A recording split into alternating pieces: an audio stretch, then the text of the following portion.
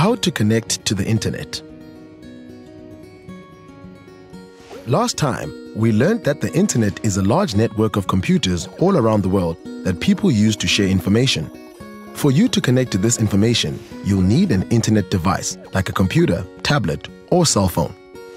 But how do you connect to the internet on your device?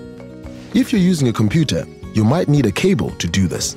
But cell phones, tablets, and laptops can also use something called Wi-Fi. This is a completely invisible type of connection that only your device can see and use to go online. No need for cables or wires. Wi-Fi is becoming very popular and can be found in places like shopping malls, libraries, schools, and even taxis. One way to use this type of wireless connection is to buy data from your service provider. Data is a special kind of airtime that your device needs to go online.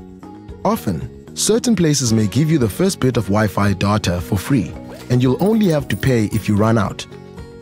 Don't worry, your service provider knows all about this and can help you out if you get stuck. Now, back to connecting your device to Wi-Fi.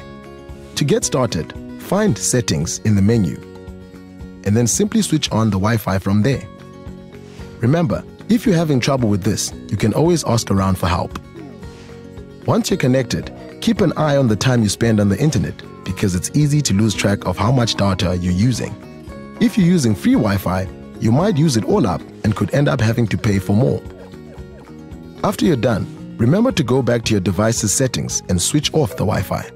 There's even more to learn about Wi-Fi, like how to find it. Our next video explains it all.